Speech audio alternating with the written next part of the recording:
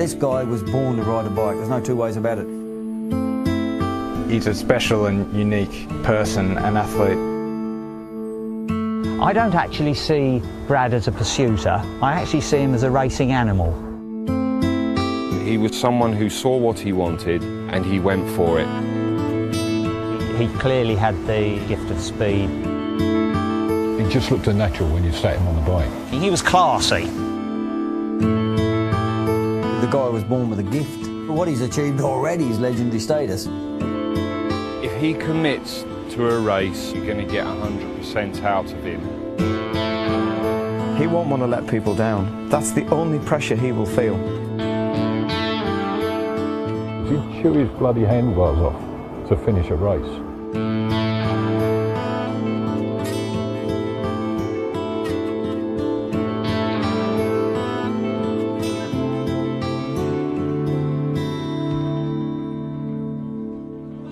The man in black, Bradley Wiggins. So far this season, he has never put a wheel out of place. He's now licking his lips. He said, bring it on. I want to start this Tour de France. Well, now he's about to do just that. Bradley Wiggins has been winning for as long as he's been on a bike. A decade of endeavour has brought him a string of major honours. World Championships, Olympic gold medals, leaders' jerseys in Grand Tours. But on the last day of June this year, he rolled down the start ramp in Liège and into the greatest challenge a rider can ever face, the Tour de France. This year, the famous race began in Belgium, as did Wiggins' story itself. He was born in Ghent, the son of a cyclist. Wiggins' father Gary was an Australian pro, plying his trade in Europe. Gary came over here in 1974. We were both riders of race on the track, and we used to go to races together. He was a good rider, determined man. Gary was a bit heavier built than Bradley, a big, strong guy. Yeah, I think his mum quite liked cycling as well from an early age, because that's how she met Gary, was at Paddington Track. She was there standing around the edge, and obviously she must have caught Gary's eye, you know. Gary's a good bike rider, good, good Crick Kermash type rider, but, very good on the boards, and, rode the sixes and, used to come back to Australia and ride all the big Madisons and 6 days in Australia and everything else. But, yeah, very handy bike rider. But, like most of us, never in the class of Bradley. He was about less than 2 weeks old when I first met him, held him in my arms. Yeah. I never imagined, I don't think any of us did at that point, that we would be holding or looking at a future Tour de France winner. He wants to win the prologue if he can, because it's a psychological slap in the face to everybody else. He's got a very aggressive, low-profile position there. I don't think in recent years I've ever seen anybody come out perfectly in their preparation for the Tour de France. He was just 2 years old when his mother Linda moved back to London. Her marriage to Gary had fallen apart, but she didn't turn her back on the sport, and from a young age she successfully nurtured Wiggins' growing obsession with cycling. I was a big football fan as a kid, as most kids are. Grow up in London, council estates, not much else to do other than kick a ball around. But obviously I had this thing when my dad was a pro, so the cycling was there in the family, and that's where that spark started for me. And once I fell in love with the sport, that was it for me then. It was buying Cycling Weekly every Thursday, trawling through all the results in Europe, and that was the only way. Eurosport didn't cover cycling when I was a kid. You didn't have Twitter, you didn't have the internet. So the only way was getting on W.H. Smith in Kilburn on a Thursday and picking up Cycling Weekly and looking at all these great photos, cutting them up and sticking them on my wall, and dreaming one day maybe that I could do that. That was what it was about, really, and that's what I fell in love with. Other kids had pictures of Gary Lineker and Paul Gascoigne and that, and I had Miguel Indurain and Johan Museo, and they were my heroes. So it was, I think there was one of Tony Dorr at some point, but they were my sporting heroes as a 11, 12-year-old, and so that's what it was all about.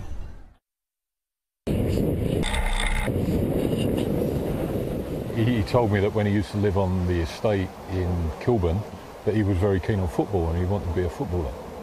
He was always out kicking around with the kids there, but then he realised they were getting in trouble, and he didn't want to get in trouble, and took to the bike.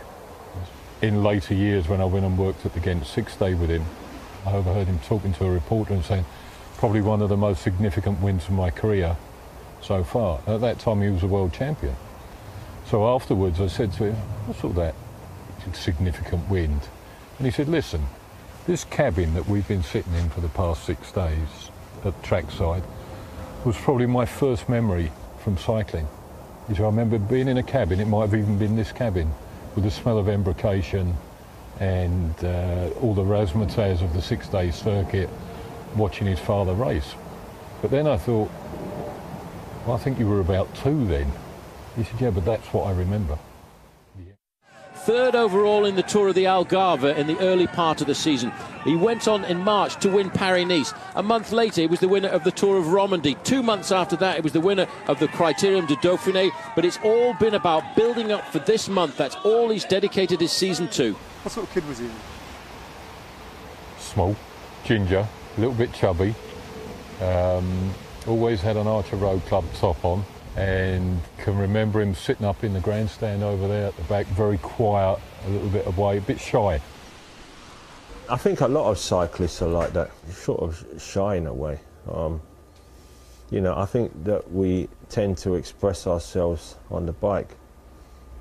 In the very track centre here, young Bradley Wiggins used to come and play bicycle polo on a Saturday lunchtime.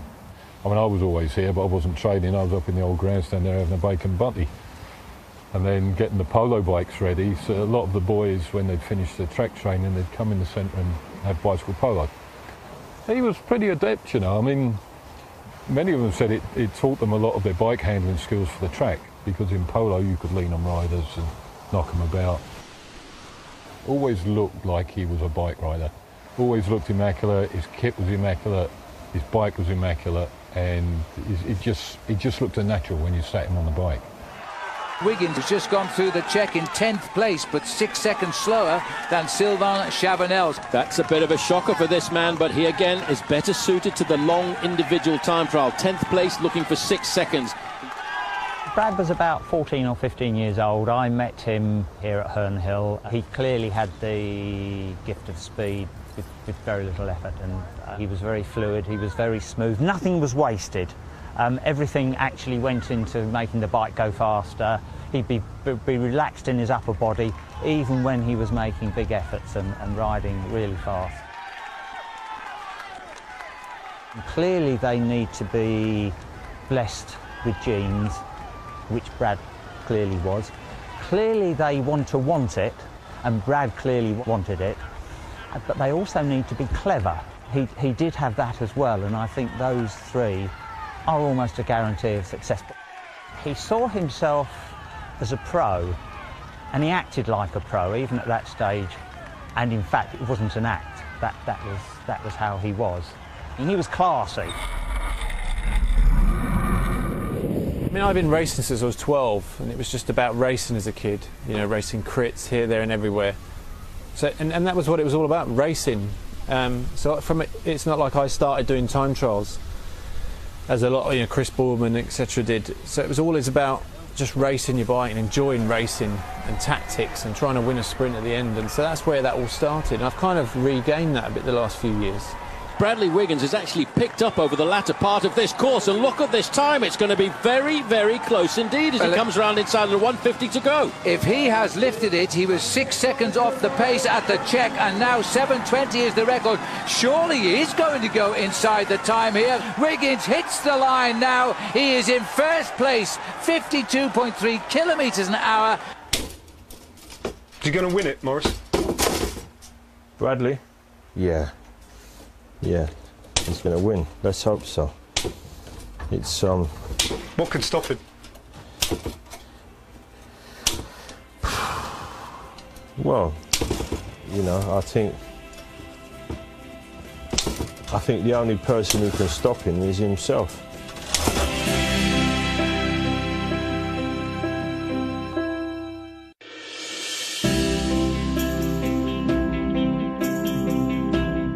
By 1995, Bradley Wiggins was a schoolboy champion, and he continued to win races at junior level. His talent was obvious, and he had the swagger to go with it. But there was another side to him too. Approaching his first Junior World Track Finals in 1998, he was plagued by self-doubt. He was getting the collywobbles the evening before the final of the World Championship, Junior World Championship pursuit in Cuba. And he said, "Do you think I can do it, Sean?" And I just smiled and I said to him, "If your opponent knew what I know, he won't be able to get out the toilet this morning." Wiggins had instilled the fear and took full advantage. He rode out his first ever World Pursuit Gold. That year he swept up 4 national titles as well. His march to the very top of his sport had begun. Others took note. I think my first sighting of Brad was probably in this building itself for national championships. And the first recollection of racing with him itself was probably Commonwealth Games '98 in Kuala Lumpur. He was still a junior, he'd just come back actually from winning his first world title, junior pursuit title. I think back then we were all big kids. The pranks, the practical jokes. He was of that age where he took that on board quite well, and he gave as good as he got, that's for sure. He looked the part, he rode the track well, and despite the fact that he was a youngster, he was already showing skills that you would associate with somebody probably senior to his age. He pretty much knew, or he thought he knew what he wanted, and he had a vision of what it was. Already had his entourage with him, and he basically turned up. He was a fully fledged professional living the life then, and that's how he's continued pretty much through his bike riding. Bradley Wiggins of Great Britain, the 23-year-old starting in the home straight, trying to nail his first senior crown. Everything seemed to be set fair for a seamless transition to senior level and a successful career. But it wasn't that simple. Those old worries had never gone away. Self-doubt and ruthless self-criticism were never far beneath the surface. Unsure that he would ever make it, Wiggins began to think his future might lie away from the track. Brad was quite an emotional character in his formative years, shall we say. Peter Keane, the director of British Cycling at the time, phoned me up, and I wasn't involved with British Cycling, and said, having a few issues with this lad. He seems to have got so close to being a world champion, and then decided he's going to go and work with somebody in France. Will you come and have a word with him, because he wants to do what you did. You might have some more influence. So I did.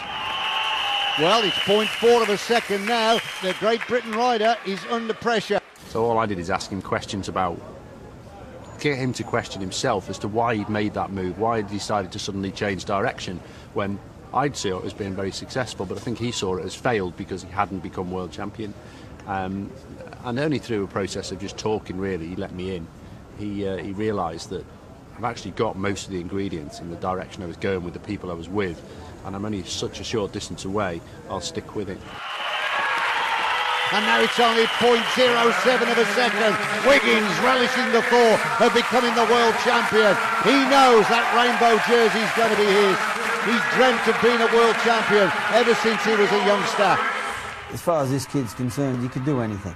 You know, you go that fast on a bike, and what you got to remember is the one thing in any walk of life, you know, is speed. And if you've got speed, it'll kill off your opponent. Whether it's you're faster going uphill to the other guy or faster on the flat, but one thing, Brad has tons of speed.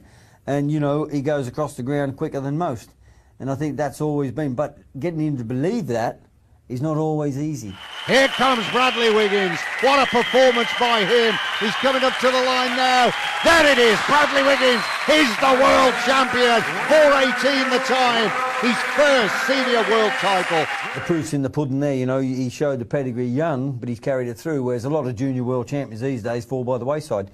But this guy was special. There was no two ways about it. This is Bradley Wiggins chasing his second world 4,000-metre individual pursuit title.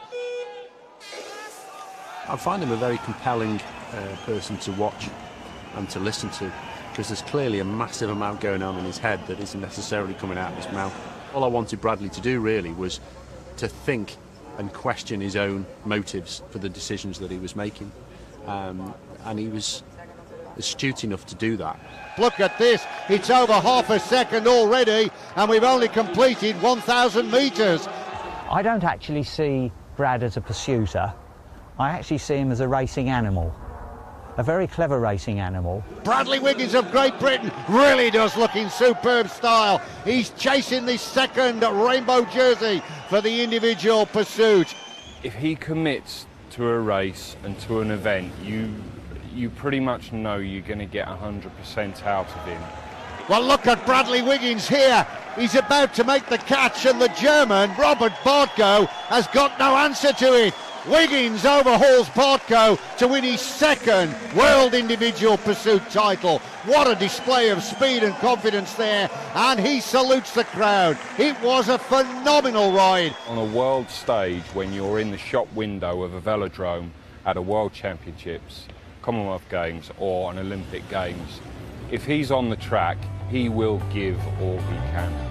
Glorious Olympics for Bradley Wiggins here. Bradley Wiggins up to the line. He's the Olympic champion. He seals the gold medal. Team GB doing it again. It is astonishing. Glorious Olympics for Bradley Wiggins here in Athens. It's been another golden, glorious day at the velodrome here in Beijing. Gold medal for Bradley Wiggins. Takes his challenge. He's unstoppable. He's entering into the realms of sporting immortality.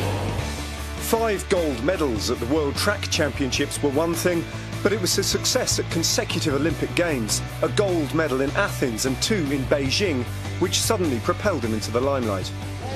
Gold after gold for Team GB. Bradley's with us this morning, together with his 2 gold medals. It's funny, Egypt's like us, everybody wants to touch it. I'm sure everywhere you go, people want to touch it. You're quite, I mean, the moment, obviously fantastic, but afterwards, are you quite cool about it? Or? For me, it was just like a huge relief, I think, more than anything. You know, you spend 4 years working for this, as we all did, and it's kind of just sort of summed up in this one medal afterwards, and it's something, you know, not everyone gets to have, and you can take it home. And what an incentive for us now to do it all again in London, just up the road here, you know. And it's for me, growing up in London as a kid, I never imagined one day I'll get to ride an Olympic Games here in the prime of my career, you know. So it's really kind of. And is that the prime? Because you're 28. 28 now. Right? Another 2 games of me yet.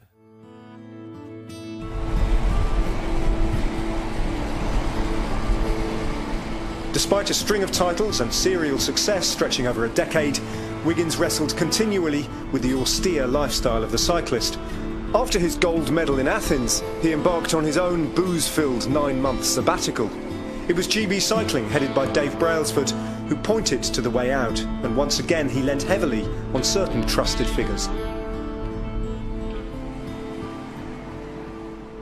With Bradley, after Athens, he did have a dive.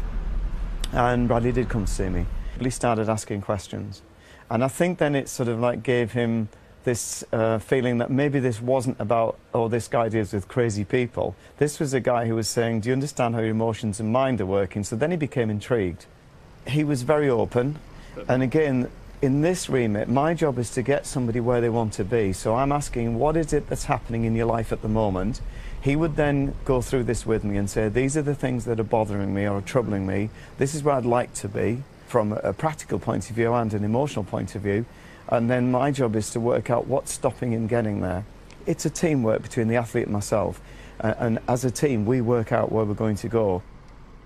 Now, I've always described Bradley as a tiger. When he's ready, he'll appear from nowhere out the jungle. You know, I feed him. He knows what he wants, he knows what he's after, he'll explain to me, we do the work together, then he disappears into the jungle. I have no idea when he'll return. He might come back within 2 days, it might be 2 months. When Bradley's ready, he picks the phone up, and we have an agreement that if he's in any kind of difficulty or wants any advice or wants some skills base to be improved, he will get in touch, and he does that. Young, a little cocksure and sometimes errant, it fell to Dave Brailsford's GB Cycling to focus his energies. He assembled a core of 3 coaches, Chris Boardman, Steve Peters and Shane Sutton. These men were charged with cutting the Wiggins rough diamond. But it was Sutton, in the self-assigned role of Sergeant Major, who was never going to be satisfied. I'd always been pretty critical of Brad in the way that I think that he approached things and he went about his business, in the sense that he had this massive gift but was never going to fulfil his potential. And I think, you know, we all love the track. No one gets a buzz like I get from the track, but, you know, I saw this kid, you know, he had, if you can go that fast around a track, you know, in an individual pursuit, you have got the hallmarks of going very well in time trials on the road, etc. But I think Brad just never trained. And, you know, much as he might hate me saying that, we never saw the real Brad Wiggins at any Olympic Games to date. You know, we've seen excellent, you know, all these medals from him and everything else, but we never saw the real Brad Wiggins. You know, if we were to see Brad Wiggins today dedicate himself to the track the way he's applied himself to this project on the road, there'd be records laid down now that no one would be able to touch.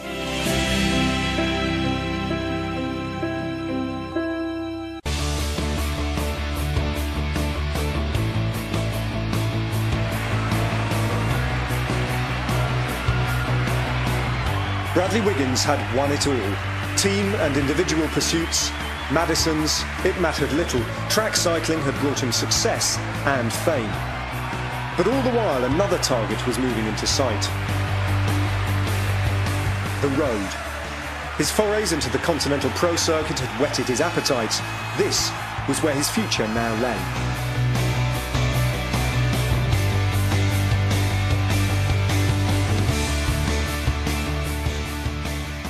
Those years for me, really, I was getting limited success. I was successful on the track, little prologues here and there on the road, and that was enough for me at that time in my life, really. I think as I've got older, I've wanted more. I've kind of realised what I'm capable of doing, and a lot of it is about fulfilling potential, really, which I did on the track. But I always felt I could do it on the road, and I loved the kind of the romance with the road, really, as well. A lot of these races, you know, to lead something like Paris-Nice or ride Roubaix and come onto that velodrome and those kind of things. So I always wanted that, and I'd never had that. So it's nice to be able to be doing those kind of things now. If you've got pursuit speed, then I think you could take it a stage further. And if you look back through history, you'll find probably that a lot of these great tour riders have this astonishing background of being able to ride well on the track as well. I mean, Eddie Merckx, for instance, he broke the hour record, and of course he is the man that won all the tours. Early flirtations with the professional road scene had not been particularly rewarding. But by 2006, in the famous red of the prestigious French team Cofidis, he rode his first Tour de France, finishing in a no more than modest 124th. A year later, things had moved on significantly. Now married to Kath and a new father, his growing status within the team had seen him rewarded with an improved contract. Moreover, in 2007, the Tour came to London. The stir is created, you know, the Tour de France, and you know, if a couple of people out there can be inspired by it, then that's fantastic. And you know, it's great that we're talking about the Tour de France this year in such a positive aspect and a positive light after all the problems last year. Well, I think we can all agree with that. Bradley, good luck. We'll be watching you tomorrow.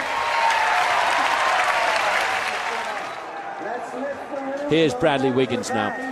Look at the concentration. This is a big day for him. He'll never get a chance like this in his career. He knows that probably the vast majority of the crowd know this man. They're going to shout him around this course. He's got the gold, silver and bronze medals. The Queen gave him the Order of the British Empire because of that, but I think he'd give them all back if he could win the prologue today. The stage was set for Wiggins, but there was unease too. The previous Tour de France had been ripped apart by doping scandals from start to finish.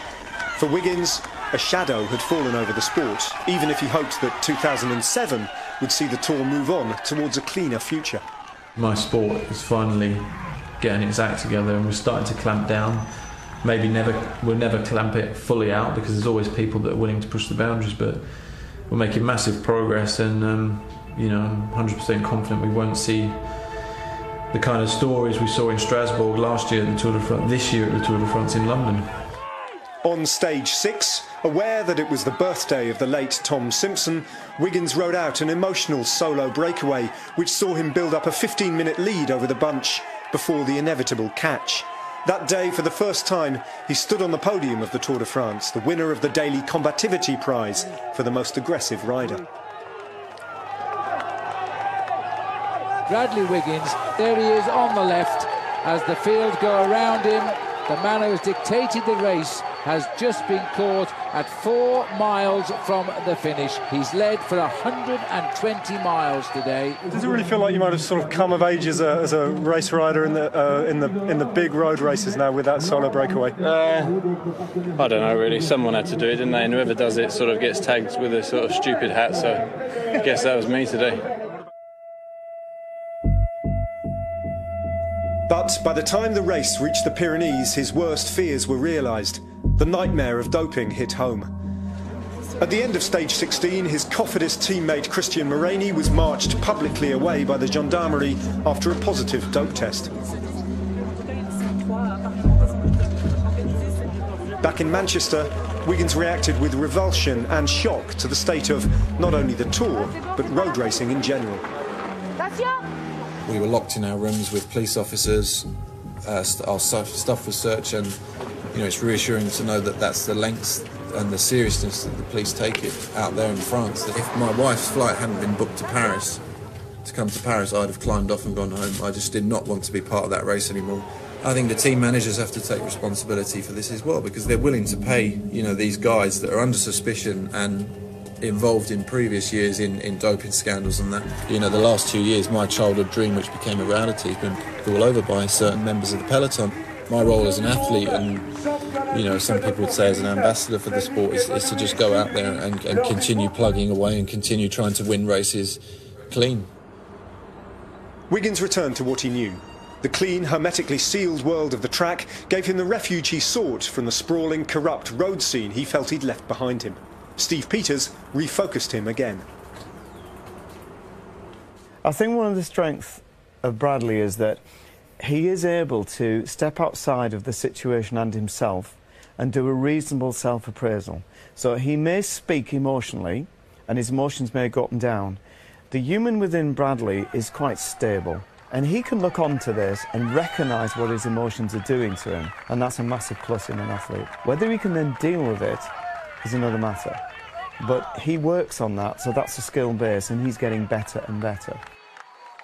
I don't think we do a lot, to be honest with you. I think we're just there. We give off a good vibe to the staff here. From a coaching point of view, if anyone needs a little help, we're there to advise. As a head coach here, I see myself more of a father figure. And, I do love him like a son. There's no two ways about it. I hurt when he's hurting. No one was ever providing these professionals with a service, give them a support network, that they can lean on, get their expertise from, and we're taking them to another level. Here we go, right to the start line now for Team Garmin Slipstream here. And this is a big chance now for Bradley Wiggins, if he can get this team organised to do a great ride. 2008 was all about the Beijing Olympics, an unparalleled success for British cycling. But in 2009, Wiggins switched his attention back to the road. He knew that in order to win, he had to be more than a time trialist. He had to be able to climb with the best. He arrived at the Tour de France with a new team, a new physique, and a reinvigorated appetite for the road. I lived in France for a few years, so I kind of got a sort of a bit of a kind of an affinity with the French. I do a lot of interviews in French, and I kind of love their passion for this great race and their sport in general in France. So I respect that in them. This sport, you can't fail to inspire someone at some point. It only takes one person to be inspired by something you do, and it's what they go on to do then one day say, well, actually I was inspired by watching Brad Wiggins win Paris-Nice or something. And those things are, that's what this is all about ultimately. Now, what is Garmin going to deliver? It'll be a new best time here. Garmin Slipstream are now in 46.47. They've done what they can do. That's the best time on the board, and they've done it virtually the whole way with just 5 riders. It's about being good for 21 days and carrying out a process day in, day out for 21 days. And it is Bradley Wiggins who's driving up to the line. Well done, Bradley. This is a ride and a half for the Garmin Slipstream rider. And never having any really bad days, never having any real exceptional days, but just being good. The face here of Bradley Wiggins. He's confirmed today that he is in this race to Paris, and he is in the race for a high finish. He is one of the best riders in this league group, and he's very, very strong indeed. And And I think ultimately that's what wins you the Tour de France. Bradley, you've got to ride your heart out now because you are holding 4th place by the skin of your racing shorts. His 2009 Tour de France smashed expectations. Climbing alongside the greatest stage racers of the age in Armstrong and Contador, he became a real contender, finishing 4th and equalling Robert Miller's all-time British Tour record. That summer his value soared. His sudden elevation coincided with the launch of Team Sky, with the avowed public intention of winning the Tour de France with a British rider. Dave Brailsford, the guru behind GB's cycling success, was recruiting aggressively. They needed Wiggins, but would they get him? Family man, someone waves a big cheque in front of you and the team's British, what are you going to do?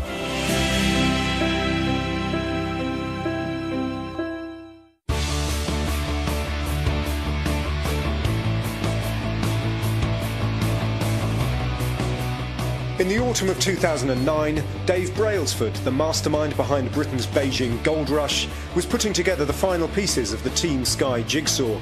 New bus, new money, big ambitions.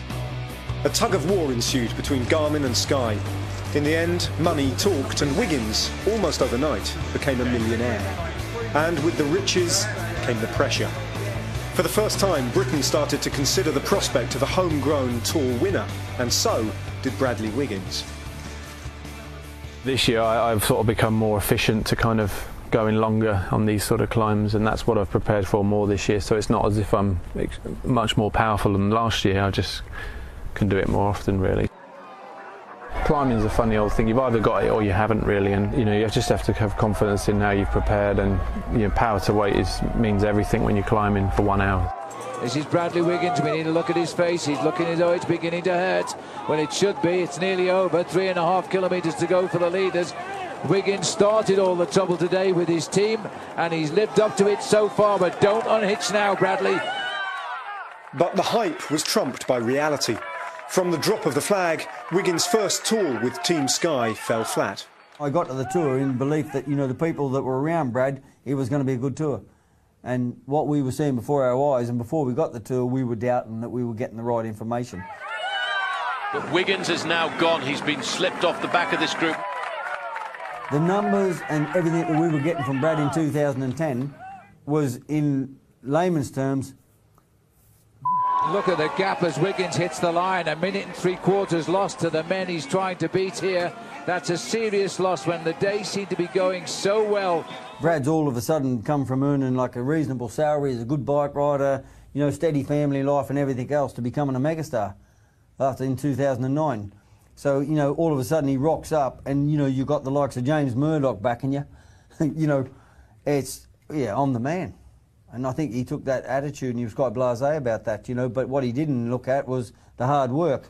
There was a little bit of meltdown, let's say, for a little while. I'm sure he wouldn't mind me saying that which way do you go? And then so much expectations dumped on his shoulders.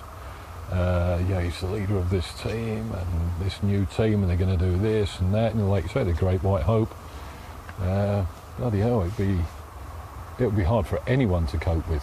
And I said to Brad, what are you doing? He's laying home in bed. And I just went absolutely nuts. Dave Brailsford went nuts about it. It wasn't acceptable. 2010 first race in Team Sky colours. I think there was two things going on, in my opinion. First of all, he was still in one of his, I'm kidding myself that this is the right way to go kind of thing. When the form, I think he was avoiding the hard training, the losing the weight, the detail that was going to make the difference that he needed to do. And the second is, they were trying to be too clever. They'd lost track of the fundamentals of to ride a bike fast, and we're looking at the tiny details of a fantastic bus that I'd like to change colour, and we're going to start you at the start of the day in the prologue rather than with everybody else at the end because the weather forecast says, and they were really trying hard to, and they lost sight of the bigger picture because they were so fixed on the details. No one really knew how we're going to try and win the Tour de France. What did you do last year? Well, I did the Giro. Maybe that was what worked, so we went back and did the Giro the following year. And then obviously I had a disappointing tour, way below expectation, although finished 23rd, so it wasn't a complete disaster. There were some positives to take from it. But what it did was it gave us the sort of the tools and the initial stage to go, actually now, right, how are we going to make this motor work, this engine of yours? And that was where it was decided, well, Tim Kerrison, Shane Sutton, they're going to look after me, and that's where Tim had been following the team around for a year, come from swimming, so knew nothing about cycling, but knew about endurance training and how to train the body to be really good at something. The first step in that was analysing the demands of the Tour de France, really having a look at what it takes to win the Tour de France, and in reference to Brad, as the leader, as the GC rider. In 2010, we got to watch Brad ride the Tour, up close and personal, and it was a challenging tour in several regards, and we got to see where Brad didn't quite meet the demands of the event.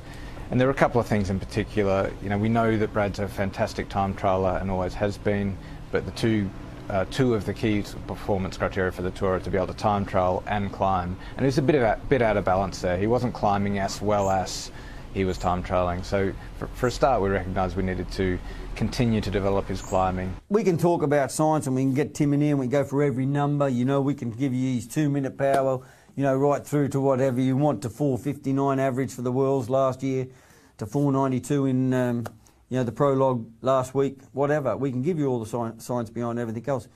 But it's like anything, I think, and it amazes me in sport when I watch Sky, the football on Sky, and they say, oh, it's on his left peg. Unlucky. If you're being paid that amount of money and you've only got 2 feet and you can't kick with the other one, you're doing something wrong. And I think, this is exactly with Bradley. We've gone away and we've trained every area that you need to train as an athlete. It's just making sure he trains. That's the science. There's a reaction from Wiggins here. He's on the attack. Between Shane and myself, met with Brad, talked about, this is what we think it's going to take to move you on. And over the next few months we started to put together a program. Brad committed to it 100%. I'm not sure at that stage we necessarily were 100% believed that we could move on far enough to win the Tour de France, but we were certainly going to give it a crack. Whatever the reason for his failure in 2010, the message got through that things had to change. Wiggins started to train harder than he had ever done before, banishing the complacency of the previous year. And out on the road, it was starting to show. In 2011, he won the Dauphiné, his first major stage race, and then he followed that up by winning the Great Britain National Road Race Championship. Bradley Wiggins wins in emphatic style. Shane Sutton, Tim Kerrison have worked wonders this year for me, and we had a plan this year, a training plan, and it's we are a week out from the tour, and if I'm ever going to do something special other than what I did in 2009, I certainly feel twice the bike ride I did then. So just enjoy it now, really. When Team Sky arrived at the start of the Tour de France in 2011, they were all confident that Wiggins was in the form of his life. It's obviously a very, very demanding sport in competition. And to prepare for that, the training has to be very, very demanding as well. Not only to get the body into absolute peak shape, but also to create a robust athlete that we know is going to survive 3 weeks, that both physically and mentally, and maintain a high level of performance day in, day out. Can't afford to have a bad day. And I think Brad will say now that he recovers very, very quickly. He has more explosiveness, he can respond to attacks much better, but then he can come back to an intensity that most riders couldn't sustain for more than a couple of minutes, and he can come back to that intensity, sustain it for half an hour, and actually be recovering. So they're the sorts of things that we've built into training to ensure that Bradley can respond to any situation that's thrown to him. What might have happened will remain a matter of conjecture, though. Fate, as it often does on the tour, had other plans for Bradley Wiggins. We're going to start to see some very high speeds now, because there's another crash. That's the race radio telling me it's a crash. Oh dear. Right down, Bradley.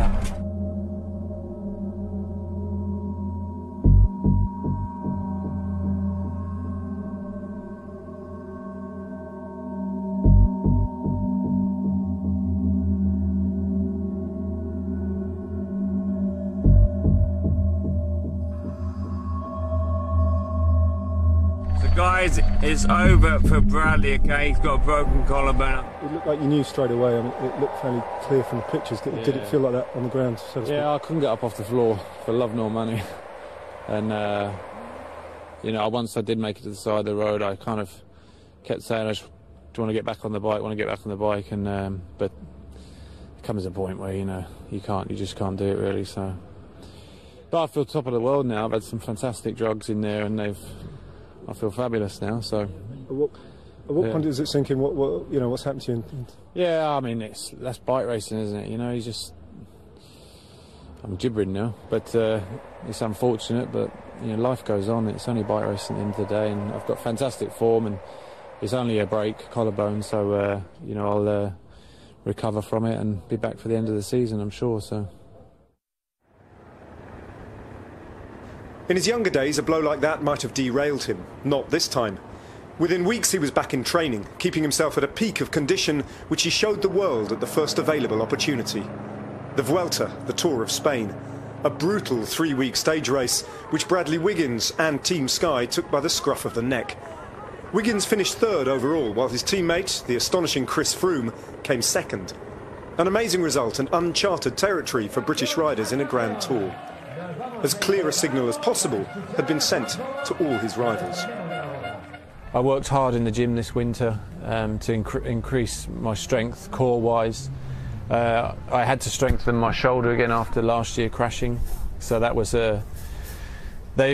all towards being stronger this year. So all those things have contributed to being more powerful, stronger this year. With that comes a little bit more weight, but if it propels you forward further, then it's obviously worth carrying that weight. And so to 2012. His preparation for the Tour was as close to perfection as it's possible to get. He won Paris-Nice, the prestigious early season stage race. He won the testing Tour of Romandy, winning a sprint. He won the pre-Tour litmus test, the Critérium du Dauphiné, for a second consecutive year. No one has won Romandy and the Dauphiné in the same year and not gone on to win the Tour de France. Bradley Wiggins goes out the winner of the general classification for the second time, looking no doubt now towards the Tour de France, the big objective of the season. But what a year it's been so far.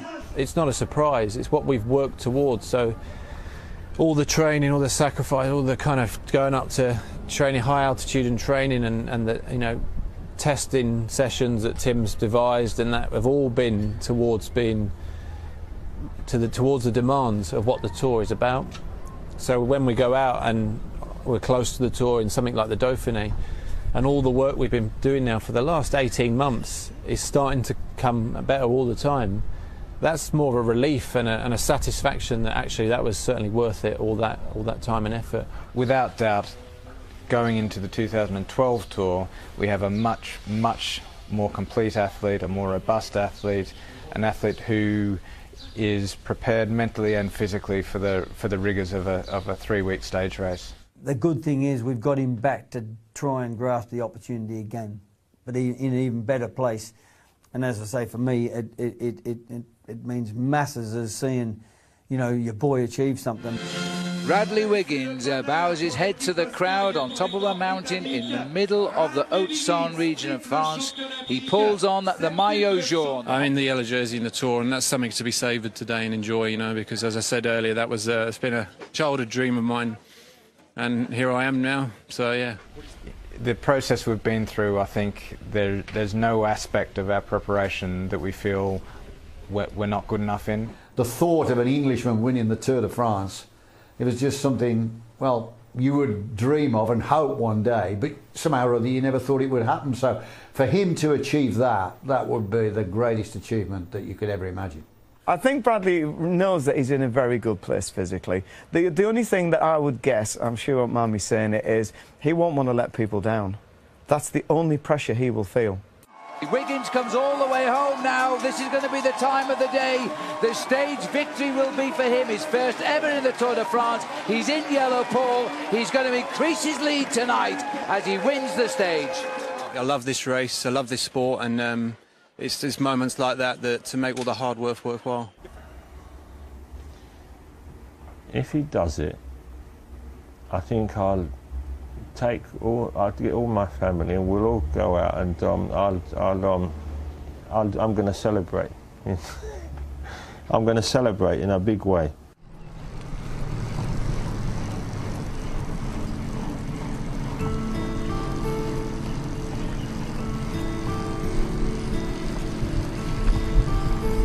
We haven't really planned after 1st of August, but I don't see any reason why short break and we get back on it and try and do it all again next year. There's always another challenge in cycling, and you know, everyone lives for the moment, but as I've realised with previous successes, life carries on and there's always something else to go for, and it doesn't just stop there. And